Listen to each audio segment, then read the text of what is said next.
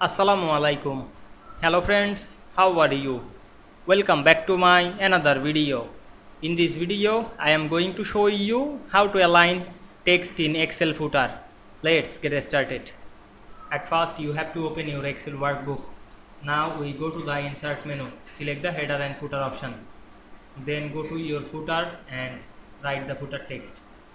Now I am go to sum down and go to the footer option. You can see here the add footer option. Click the footer option, then write your footer text.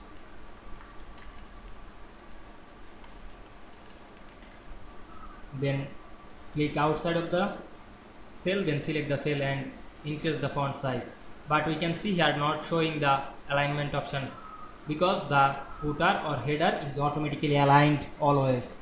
I hope you enjoyed my video. Please like, comment, share and subscribe my channel. Thanks for watching.